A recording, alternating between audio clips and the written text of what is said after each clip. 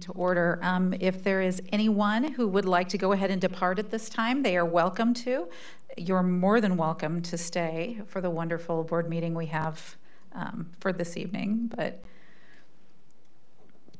I just want to let everyone know, too, that board member Patrick Hurley will be joining us via phone. And board member Gina Knapp was not able to join us via phone as she is probably unreachable in Alaska or something such as that. So vacation, yeah. All right, we're going to go ahead and call. Oh, sorry, what? Oh, thanks, Patrick. Okay. All right, so we're going to go ahead and start open forum. Welcome to those who are in attendance to address the board or listen during open forum. Open forum provides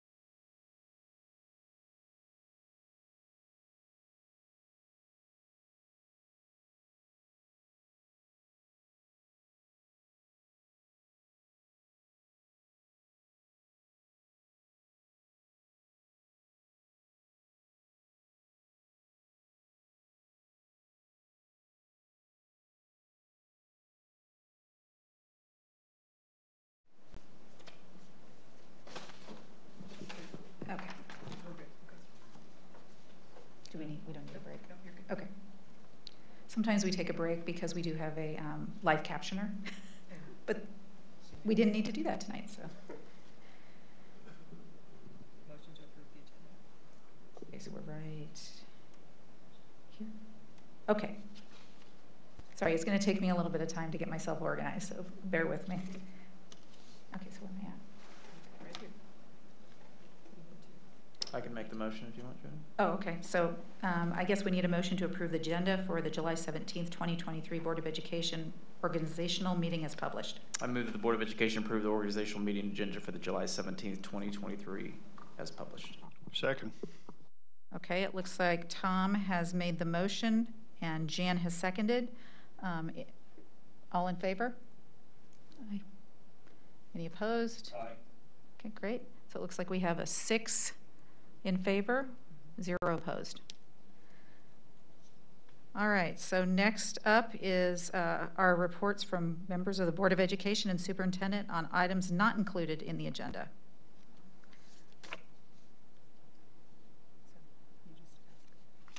Do we have any?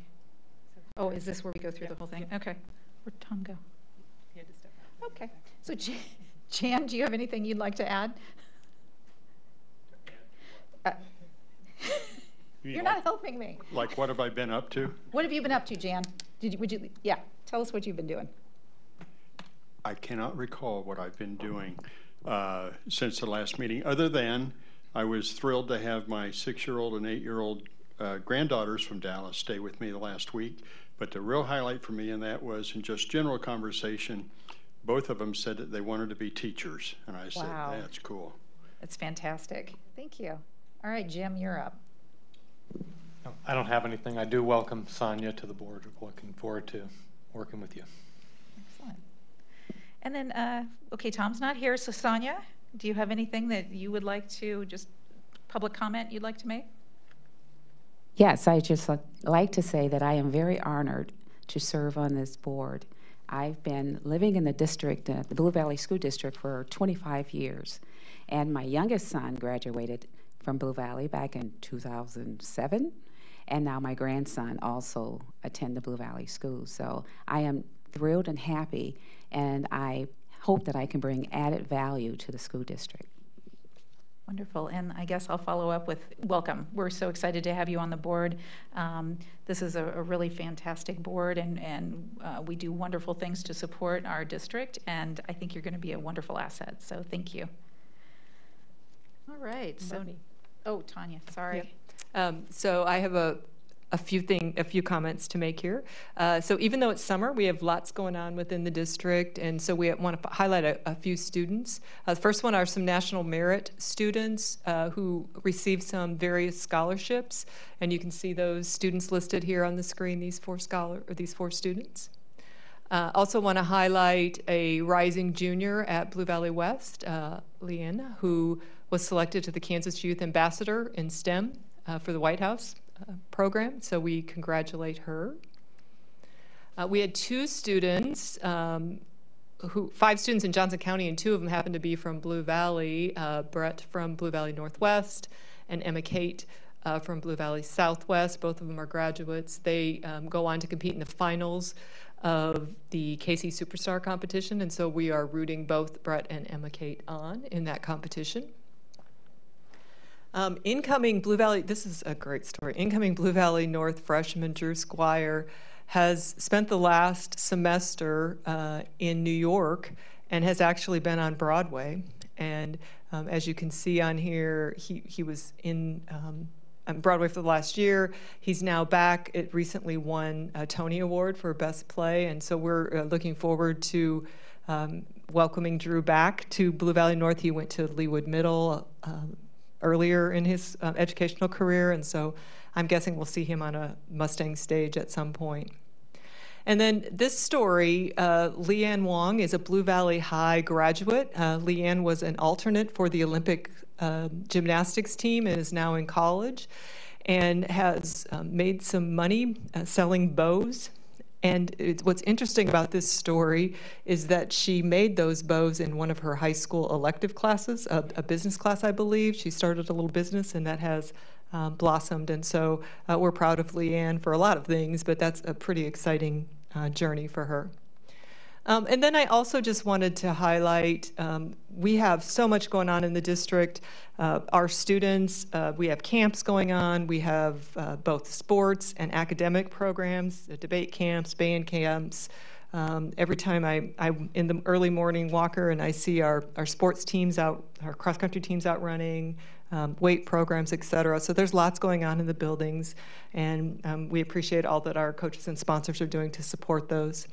And then the other thing I just want to acknowledge is that our hearts are with the Blue Valley High community. Blue Valley High over the weekend lost a beloved teacher, Catherine Sanflay, to cancer. She battled that really hard for a number of years, and she has left a lasting impression at Blue Valley High for both the students and the staff. And just wanted to know that community, that our hearts are with them, and we're thinking about her family, and she has 3 young sons, and we will continue to wrap around that family and support them. So that's all I have. Great, thank you. So it looks like next we have Board Advisory Committee report. I believe we only have one. That's correct. Kyle Hayden's going to give the finance and operations. Oh, sorry, Patrick. I'm just going to go ahead and give it from right here. That's all right. So the Finance and Operations Board Advisory Committee met on July 13th in the Board of Education room. Jeremy McFadden, Executive Director of Finance, reviewed the meeting agenda and welcomed the new committee members. The Blue Valley Rec representatives presented the proposed 23-24 budget and mill levy for the Blue Valley Recreation Commission, and this is an agenda item later this evening. Jake Slobodnik, Executive Director of Operations, presented an overview of the Facilities and Operations Department, which you guys heard this morning in board workshop. Jake also presented the bids and contracts on the consent agenda for board approval this evening. The next committee meeting is scheduled for August 10th. Wonderful, thank you. So it looks like next is the consent agenda. And Jim,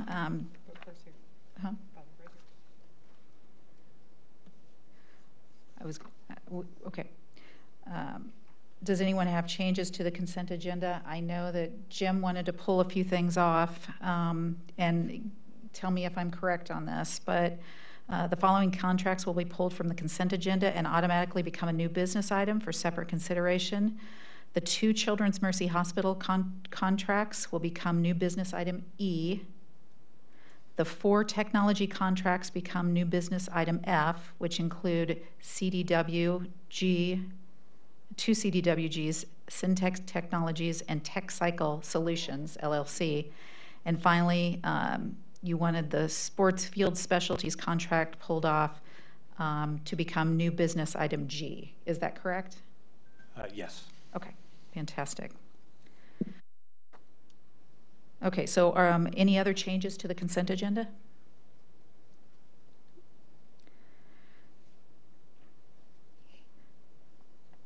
Okay, so we're going to go ahead and need a motion for the consent agenda for July 17th, 2023 organizational meeting as published. Oh, as modified maybe? Or as published? It's automatically modified, generally they pull it off. Okay. I move that the Board of Education approve the consent agenda for the July 17th, 2023 organizational meeting as published. All right, do we have a second? I'll second it. Fantastic. All right, do I need to ask for any other discussion, or are we good? Okay. All right, so all in favor, say aye or raise your right hand. Aye. All right, any opposed? Okay, so it looks like we have 5 yays. And is that good enough? Okay. Okay, excellent. All right.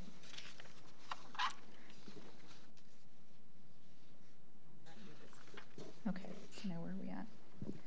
Board advisory, consent agenda, got through all that. Now we get new business. Okay. All right, so now we are looking at new business. So first up is the Blue Valley Recreation Center at-large commissioner appointment.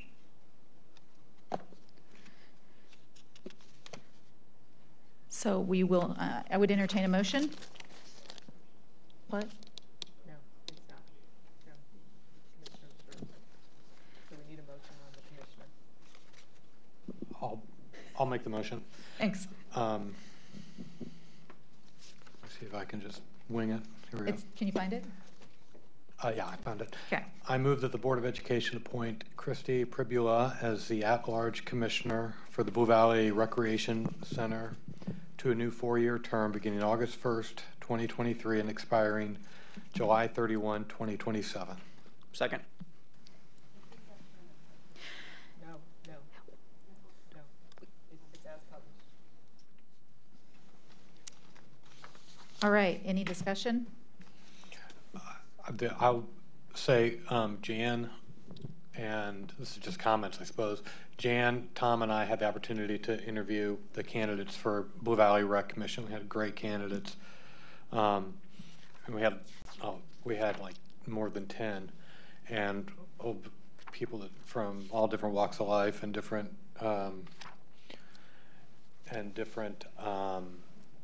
backgrounds, et cetera, and just people, lifelong Blue Valley people. And we just put, it was very difficult to choose. We just put names on a card, and Christy was somebody that we all put her name on a card, and I think she's going to be a fantastic member of the commission. Fantastic. Agree. Great process. Us three, and then along with Clay Norkey, you're the chair over there. So Okay. all good. Fantastic. So all those in favor, either say yay or raise your right hand. Aye. Any opposed? All right, so that would be 6 yays. All right, so next, let's see here. It looks like we have Blue Valley Recreation Commission 2023-2024 budget.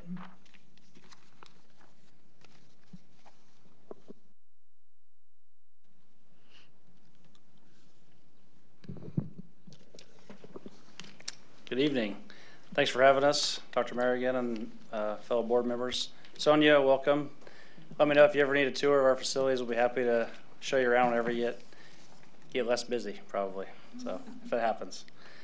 Just tonight, Shane Dewall, Blue Valley Recreation, executive director there, along beside me, Linda Stevens, our admin manager, and just want to talk to you guys a bit about our budget.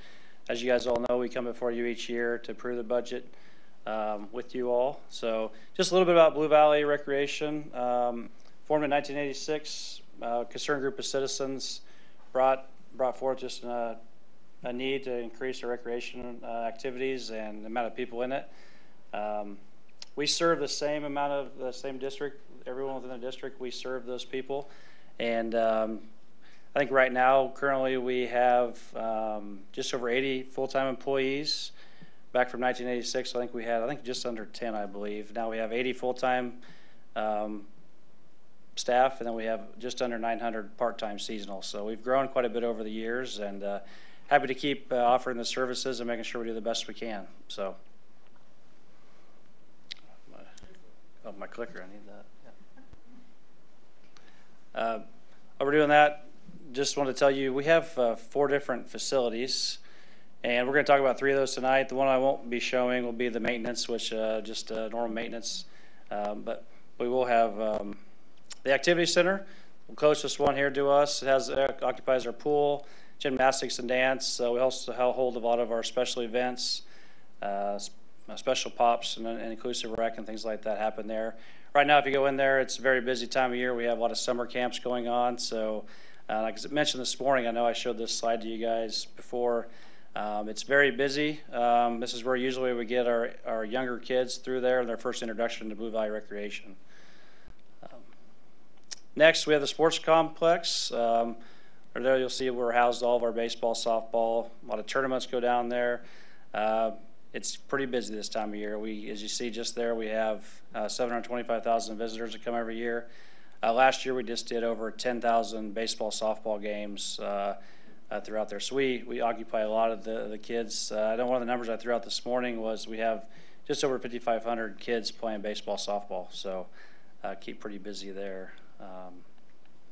The newest facility we have is the recreation center. We currently are averaging around 700,000 visitors. We have just under 10,000 members currently for the recreation center. We house a lot of our basketball. I know this morning when I was talking about the basketball, the size of the basketball program, just about 7,000 kids through the Blue Valley School District play, and that's something we occupy a lot of your gymnasiums and stuff throughout the winter. So we keep moving along, and this program continues to grow. Just on this slide, just want to show everyone the progress we did. As you all know, or some of you know, we did a facility assessment a year and a half ago, about a 6-month piece together. We put together a 5-year capital improvement plan. And here you'll see some of the things we've done over the last year, a lot of field. Our main focus on this facility was the asset preservation and safety.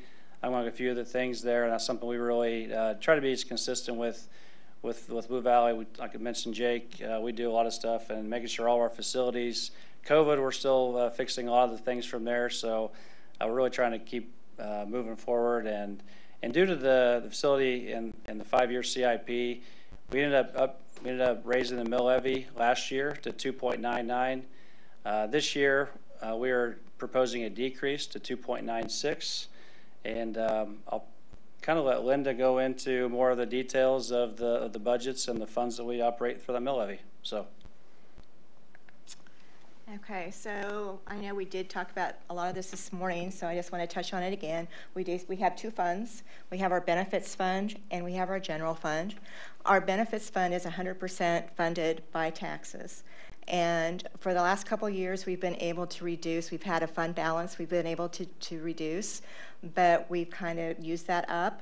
So we do have the flexibility with that 2.96 mill levy to split it between the 2 funds the best way that we need to. And this last year, we had the benefits fund at 0.2, but we need to increase that up to a 0.5. And obviously, by doing that, that is going to reduce the amount to 2.46 for the mill levy that goes to our general fund, which is going to take that down a little bit from the 2.79 that we used this year. In our general fund, well, just to back up, on our benefits fund, that covers all the benefits for our full-time employees and covers all the FICA for almost 900 part-time employees to run all of our different programs.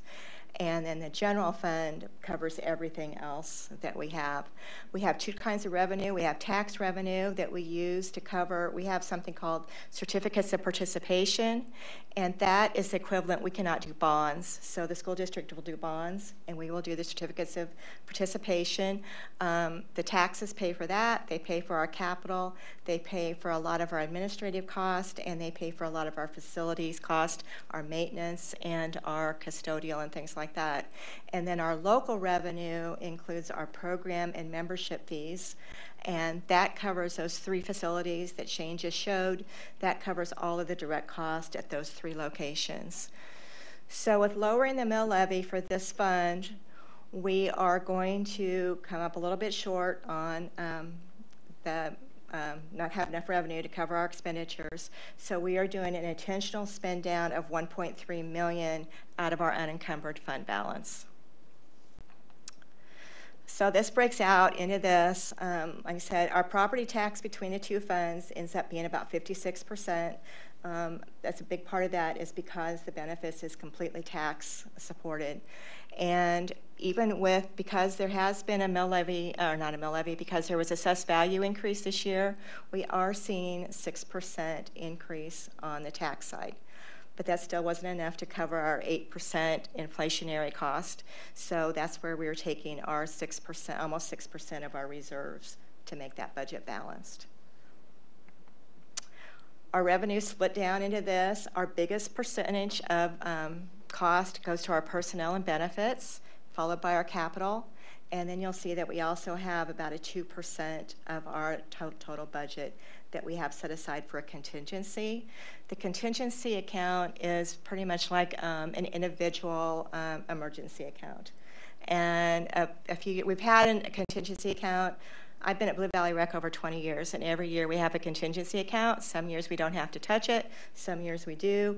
You may remember a few years ago, there was a February that was really, really cold, and there was additional surcharges added on to our gas usage and things like that. And that's the example of things like that, the unplanned expenses that we have that set aside for. And for that, we have $500,000, which, like I said, is about 2% of the total budget. So this is our budget timeline with what's left over. Tonight, we're presenting to you all. The board will approve or modify and approve our budget. And then next month, we will take that to and do our public hearings. So are there any questions?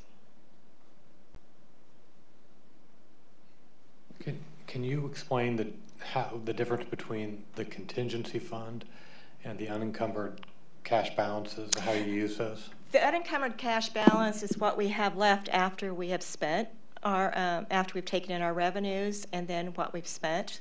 So that's that difference. And that unencumbered fund balance in both funds are what's going to get us through. We get our tax revenues just like we get it through the school district, and they send it out to us. We get about 55% of that in January and the other 45% in June. And so that unencumbered fund balance gets us through until we get our next payment in January.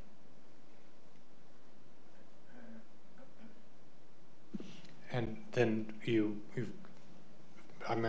cash fluctuates, and then you invest that in short-term treasuries, et cetera? We haven't invested, and we have it. We have a maximum. We do 2-year CDs, and then we can only do like $250,000 on those because of FDIC insurance. So then the bigger amounts are going into the T-bills, and we vary those based on what our cash flow projections are. Yes. And right now, and I know that because we just worked on our financials for Wednesday night, we are averaging about a 5% return on all of our investments.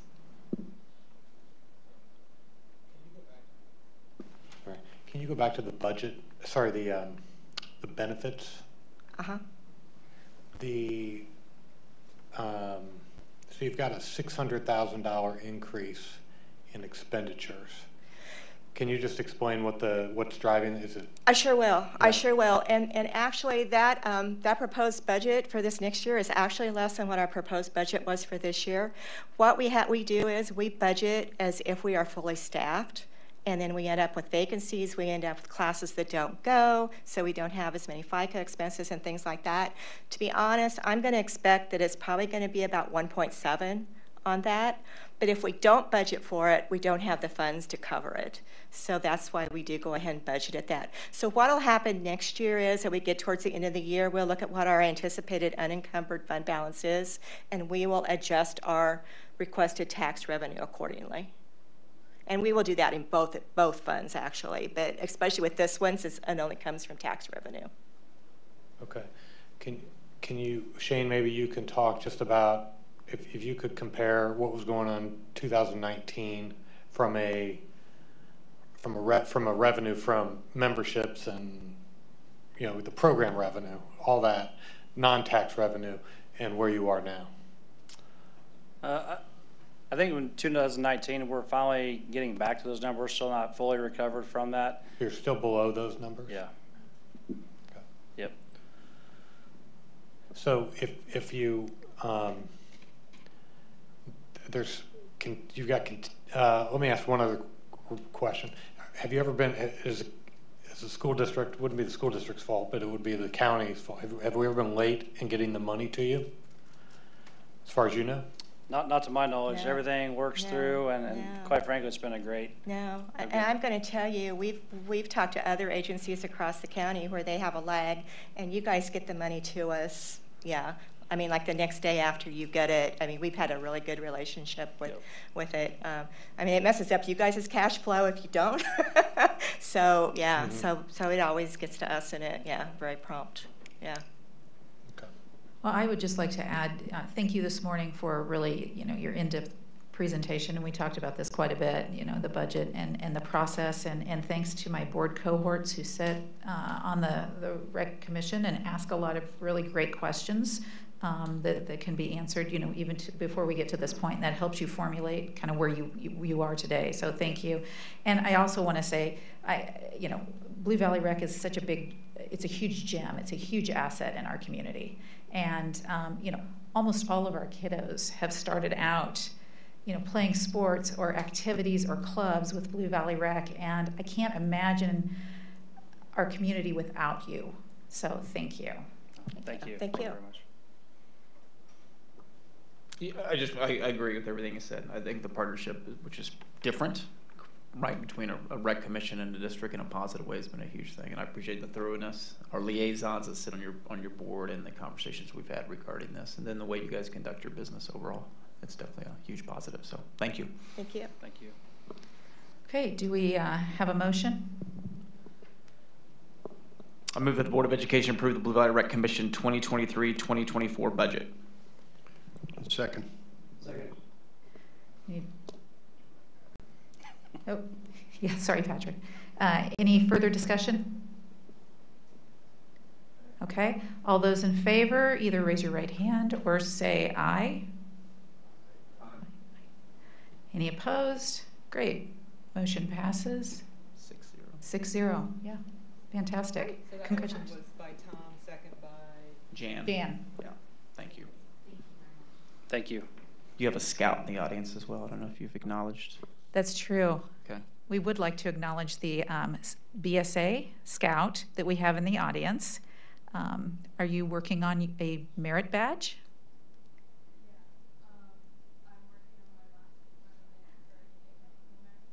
Excellent.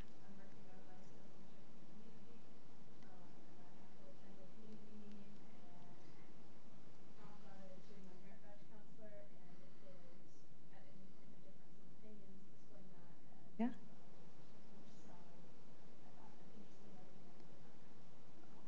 What troop are you with? Excellent, excellent. Well, welcome. And if you have any questions, I think any of us can answer. And I would like to say that I also have girls in BSA. One eagled last year and one's working on hers this year. So amazing things. That's fantastic. And thank you for being here. What's your name and where do you go to school? Okay, and this is your mother? Yes. Ruth's mother. Excellent. Fantastic. We'll call you welcome. Ruth's mother. Is this, honestly, is this the greatest night of your life? You can say no. Top 3. You can say no. Yeah, you can say no. Well, thank you for being here. We appreciate it. All right, so it looks like next on the list is district goals. Right, so if they will pull those up for me. So we talked about these goals last month during our workshop, our kind of end of the year reflection. We reflected on our goals and then proposed some new goals for the district.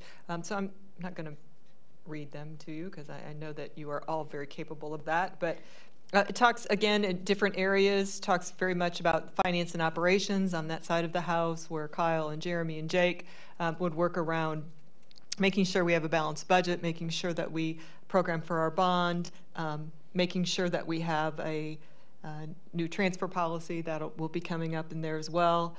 Academic services, where Dr. Collier and her team will do some accountability measures, really look at our academics. We provided some preliminary data last time. We'll be in later in the year with an updated, once our academic data is finalized, to kind of show you where we're at there. But we're seeing some progress in both math and reading, and so we're really excited about the work we're doing around there. So there's some literacy and some math goals. We know we've been working on the high school experience. Mental health, 2 different goals there. One is that I'm going to highlight these a little bit because these are unique. And one is that 100% of our school administrators will be trained in threat assessments. And so we started that. I don't know how most of them probably have done that. 2 more to go, a couple more to go. So we have administrators who are going through a really thorough threat assessment for students, and so that will help us as well. The other goal we have is that 15% of our secondary staff will participate in mental health first aid training. This is something that we partnered with the Ed Foundation on, and they have helped us to secure funding so that we are training trainers to work with our coaches and sponsors, specifically around mental health first aid. This is not training them to be counselors. This is training them to identify when students are struggling and some things that they could do to assist those students. So we think those are really great goals and specific to us. And then finally, some exemplary educator goals where Dr. Punswick and his team will work on recruiting and retaining staff, talk about negotiating. We're getting ready to negotiate with our Teachers Association coming up, as well as recruiting. We know how crucial that is. We heard, in open forum, some of the tools that we'll be able to use, but he and his team, again, continue to go out and recruit and do some innovative things. So I'm happy to answer any questions on any of those goals, but we are asking for approval of those goals, and we'll report on them throughout the year.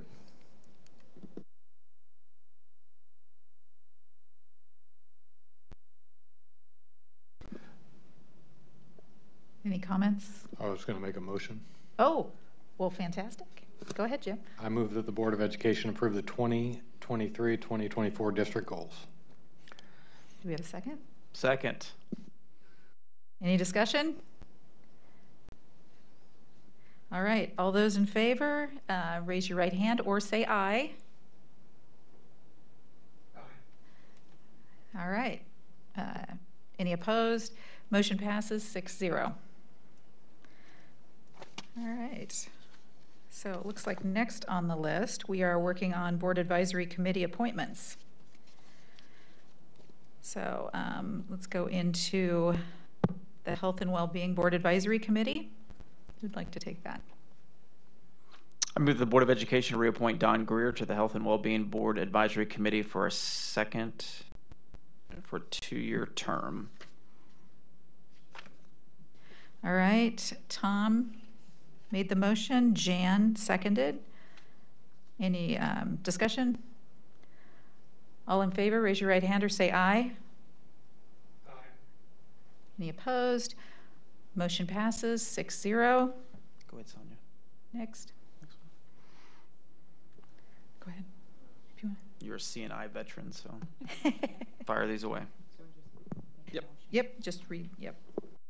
I move that the Board of Education appoint Casey Johnson and Allison Polanis to the Curriculum and Instruction Board Advisory Committee for a new 2-year term.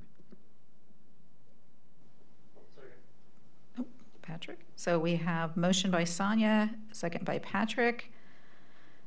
Any discussion? All those in favor, raise your right hand or say aye. Aye. Any opposed? Motion passes 6-0. Next. I move that the Board of Education reappoint Teresa Corte to the Curriculum and Instruction Board Advisory Committee for a new 2-year term. We have Sonia made the motion, Patrick seconded. Any discussion? All those in favor, raise your right hand or say aye. Any opposed? Motion passes 6-0. Now we're on to Student Activities Board Advisory Committee. I move the Board of Education reappoint Luke Samuel and Sarah Unrein to the Student Activities Board Advisory Committee for a 2-year term.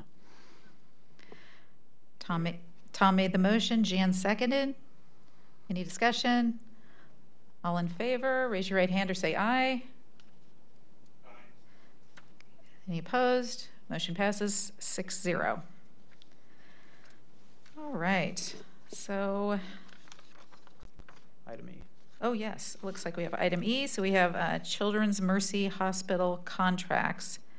I move that the Board of Education approve the following 2 contracts with Children's Mercy Hospital renewal contract for the 2023-24 social workers, including 1.0 social worker supervisor, and the Children's Mercy Hospital contract for a final year of a 3-year supplemental contract for 8 social workers added to the school-based mental health program model.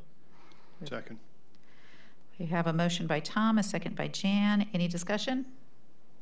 I just have a couple comments. I asked this be pulled out, and we had some discussion about it this morning, so I'll just reiterate a couple of the points.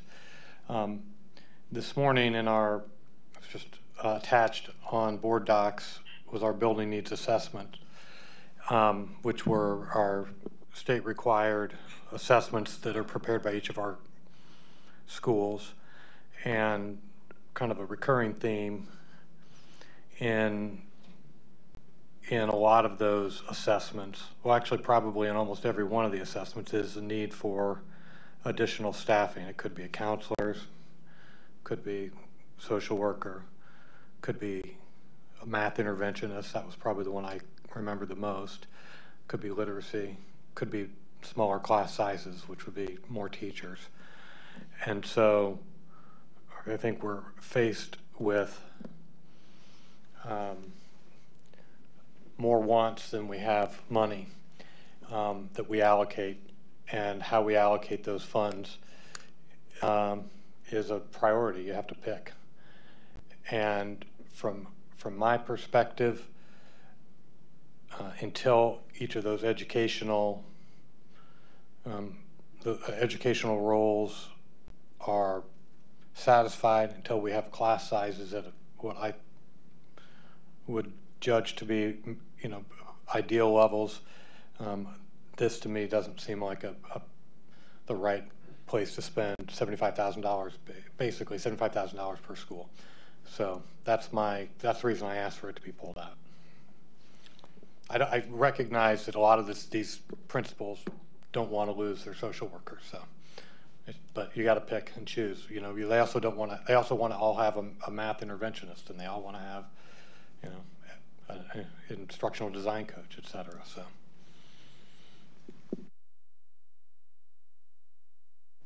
All right. So, any other comments?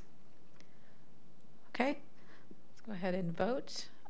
All those in favor, raise your right hand or say aye. So that would be 1, 2, 3, 4. Any opposed?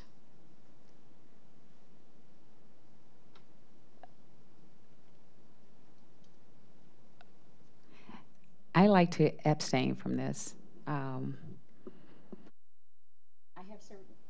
I have certain feelings, regarding social workers in the school. I think that's very important for the children, and I'm fairly new, but I strongly feel that they definitely need to be in the schools because what I've seen, my experience within the school system. Just to be clear, and maybe Melissa can correct me on this, an abstention is a no vote. It's a no vote. So you would be voting no. Okay, then I would for it. Okay, then. so how do we go back a little bit here and? Okay, so let's go ahead and just take that vote again. This is completely normal, by the way. We got a brand new board member asking questions, and this is, I've been there, it's all good. I've been here for 3 years and I'm fumbling along over here, so. But hearing what we're you on it. said, we need to revote again. Okay, so let's go ahead and call for a vote again. All those in favor, raise your right hand or say yay. And then any opposed? Okay, so that would be 5 for and 1 against. Right. So the motion carries. All right, so next is item F, technology contracts. I move the Board of Education approve the following 4 technology contracts with CDW-G for yearly maintenance of JAMF software management platform, CDW-G for Microsoft enrollment for education solutions, master agreement for the district license for staff and students, Synetic Technologies for computer and device repairs services for Apple equipment, and TechCycle Solutions for computer and device repair services for Dell and Chromebooks equipment. Okay, so Tom made the motion, Jan seconded. Any discussion? All right, I asked for these 4 contracts to be pulled and separately considered. And my reasons for doing so, and we've had some dialogue here this morning, and and looked closely at these contracts. The contracts themselves are reasonable given the way that we do technology broadly in the district, right? We have a one-to-one device program throughout all ages in the district, elementary, middle school, high school. But I would strongly urge our board to closely reconsider that approach. I don't think it's. I don't think there's education. I really don't think there's educational benefits. I think there are educational detriments to the way we approach use of technology in our schools. I think I'm clearly in the minority, but I'm going to just read two comments that were in the building needs assessments from different principals or different schools. First, student addiction usage seems to be an emerging, this is from an elementary school, emerging barrier. Elementary students are coming to school preoccupied with gaming, YouTube, TikTok, and Instagram. They want immediate gratification and attention. As educators, we need to provide more opportunities for staff and families to learn about the impact of technology on our littles and the importance of boundaries and intentional usage of technology. As I speak with parents and my colleagues, technology usage seems to be intertwined with the students who have increased behaviors. I have sought out research on this topic, and it is very concerning. It's not directly related to how we use technology. It's simply that we have a lot of technology in our lives as it is. And we have an opportunity when they're in school to create a more peaceful environment, which I think a lack of, or not having one-to-one devices would do. The second comes from a middle school. Lack of student engagement. While the one-to-one learner initiative has power to enrich learning, middle school students are already so fixated on technology in their daily lives that Chromebooks provide many tempting opportunities for disengagement and inappropriate behaviors. We need to provide more guidance and capacity building around the blended learning model and best practices using classroom technology. Despite our middle school approach to cell phones in the schools, this is a constant battle for teachers and administrators alike. We have made significant strides this year, but appropriate use of technology is something that is contributing greatly to students' lack of engagement and decreased academic progress. So I object to the contracts, not on the basis that they're not rational given what we do, based on the overall objection to the way we do technology in the district. So I need to make a comment here. So I think a couple of key things that you read: intentional use of technology. So I'm fairly confident that we don't have an administrator that would come in here and say that we want no technology in our buildings, but we do need to do intentional use of technology. We absolutely want students engaged. We also want a level playing field. So we want Indian Valley students to have the same options as students in another elementary. I could pick another one. And by having the baseline of technology use, we're able to do that. The other thing I would say is that we have to have technology in our schools. We are required to do state assessments minimally starting in grades 3. That require that use. There is no one who thinks that a student should be on technology all day long at any level. Absolutely. So we don't disagree on that. I do think that those administrators would have some different opinions on that. Yeah, I recognize that, it's a little bit hard to take the toothpaste, or, that's already been squeezed out of the tube back into the tube. But there's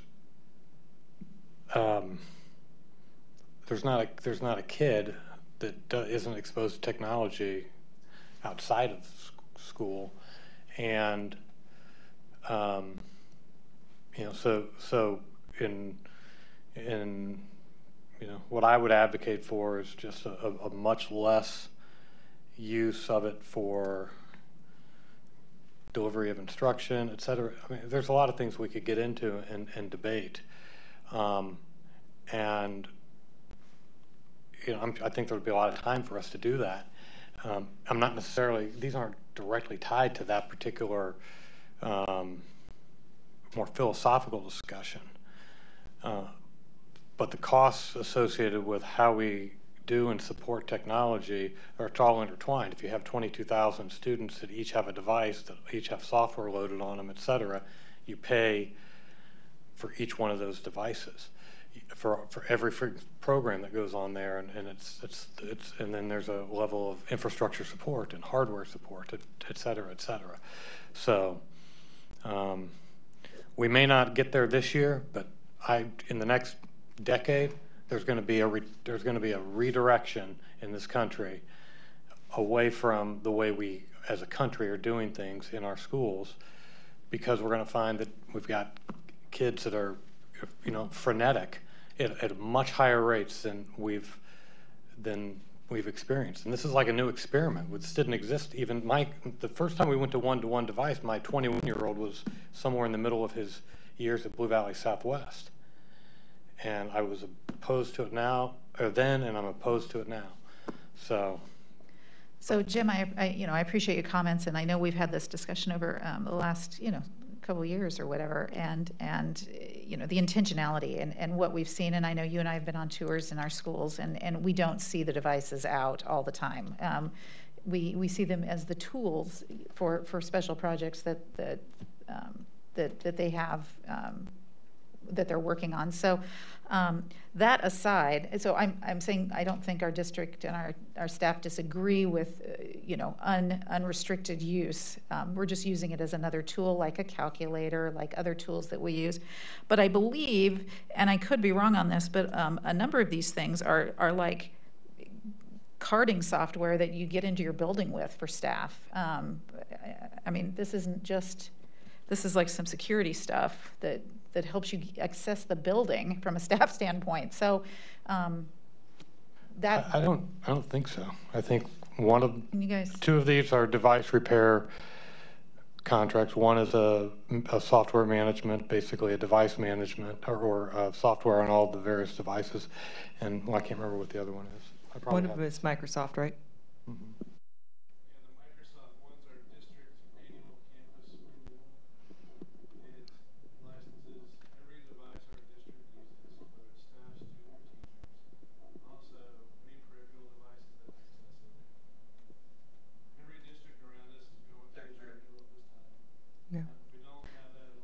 Patrick, do you need Brian to speak into the microphone?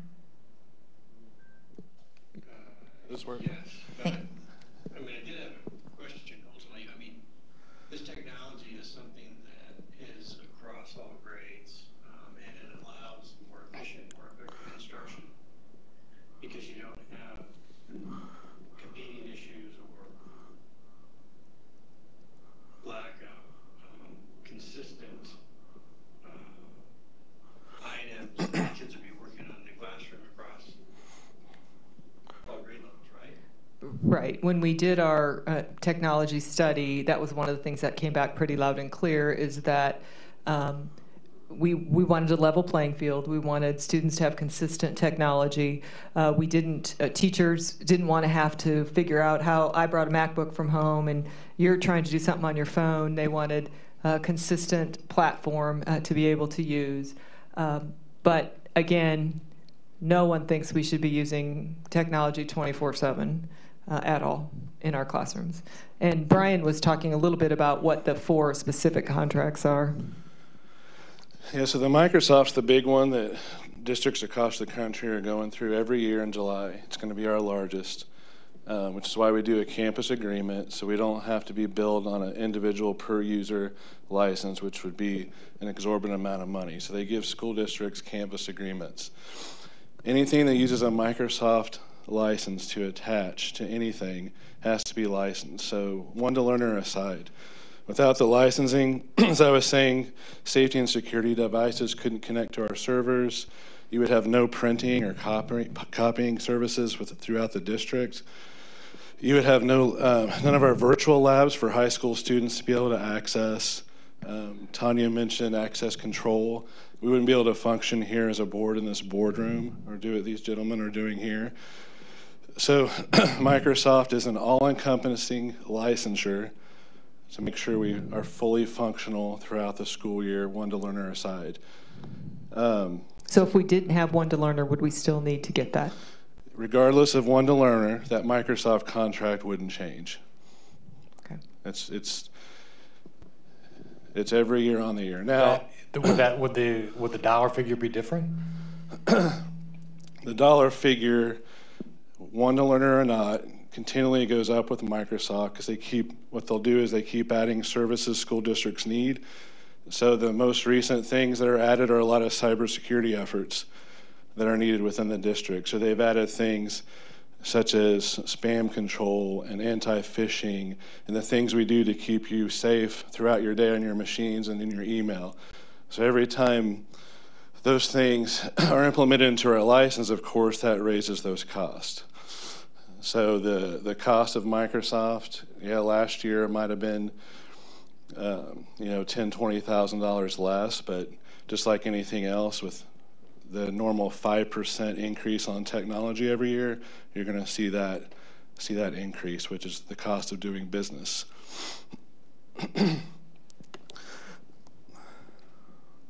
The JAMF items. We would still require a JAMF license to manage and administrate and have oversight over all staff and teacher devices.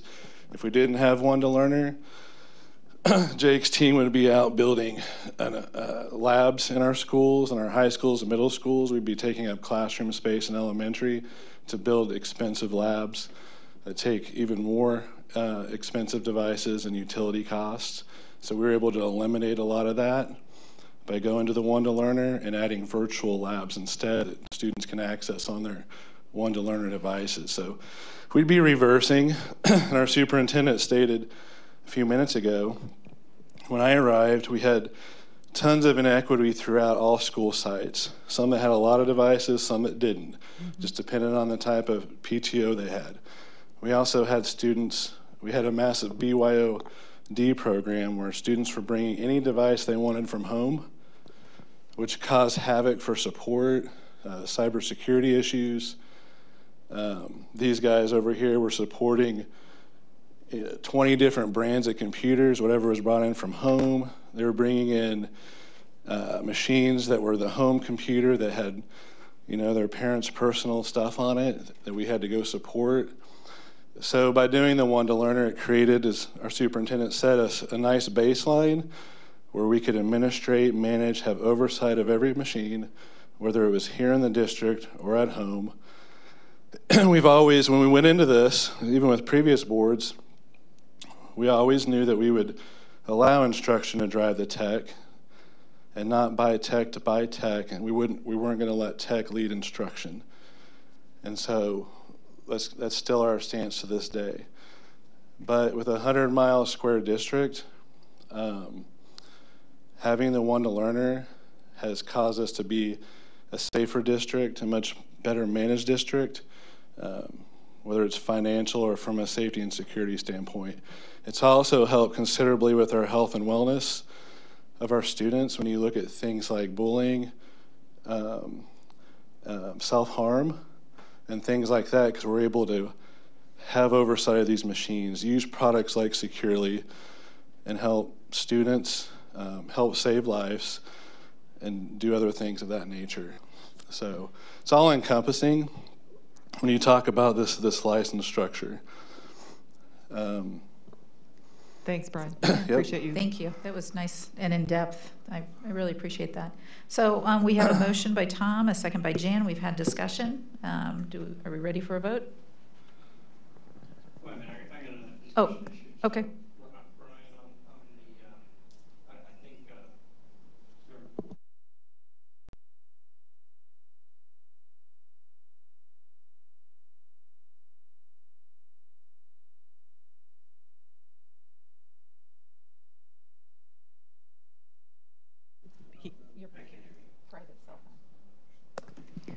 No, this has nothing to do with personal devices or student cell phones at all. So this is just a repair of our district-owned Apple products or our Chromebooks, so that we can have them repaired and put back into our hot swaps for teachers to grab and replace students' broken devices, so we don't inhibit any type of instructional time in the classroom. So we have those quick swaps at our school sites. All right. When you think student and instructional devices, you don't mean their personal devices, you mean school-issued devices. These are Yeah. only school-issued devices, Yes. Patrick. Nothing with anybody has a personal device that would not be included in any of this. Brian's history lesson was fantastic. That's exactly what happened. Our technology was a disaster, I thought, 10, 12 years ago, to be candid with you. I think it's gotten 6,000 times better with yours and Brian's leadership, which is awesome. Jim makes some great philosophical points. I agree. We can't let technology take over. We're going to head in the wrong direction. So, but I think for what we need to do here and continue on, it's obviously a good thing. This is some good discussion, so I appreciate it. I don't disagree that given the way we're structured, that this is, in the contracts themselves are fine. I mean, I did a school tour last year to an elementary school. It was a freezing cold day. 45, 50 kids are inside in the flexible learning space for recess, and 45 out of 50 of them went and grabbed a Chromebook and played games, sat there and played games, exactly what you would expect them to do. So does that happen often? Probably not. But did it happen the day that I and another board member and superintendent were walking through? Yes, it did. And when I talked to that principal later on about that, because you mentioned that to me, that particular grade level doesn't use technology all day. So that was the one time throughout their day that they were going to get to use it. So. Okay. All right. Okay, so are we ready to go ahead and get a vote? So raise your right hand or say yay. Are all those in favor? Aye. Okay. All right. All right. Any opposed? Okay. So that would be 5 in favor and 1 opposed. Motion passes. I already said the number, so. All right. So next, item G, tension hitting tunnels contract. I move the Board of Education approve the sports field specialty contract for tension hitting tunnels. Second. Okay, so Tom made the motion, Jan seconded. Any discussion? Just a very quick comment. Actually, what Jake Slodnik has done here is smart in the overall context of the fact that this is going to pass, and we already voted to several months ago to approve the artificial turfing of all of our baseball and softball fields, because it saves us money over whatever the original approval was. I'm just lodging my disagreement with the going to all turf and on our baseball and softball fields. But individually, the contract, I understand the rationale for it. All right, fantastic. So let's go ahead and all those in favor say aye or raise your right hand. Aye. Any opposed? Same sign. Okay, motion passes 5-0. 5-1, sorry. Oops, sorry, Jim. Tried to. You're doing great. Yeah, there's a lot today, I must say. All right, so are we there? Fantastic. So anyone interested in making a motion to adjourn? Sonia, bring us home.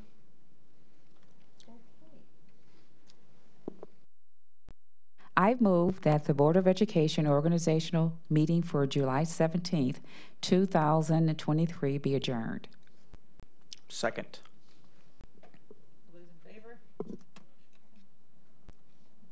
Any opposed? Okay, motion carries 6-0. Well, I didn't hear Patrick. 5-0.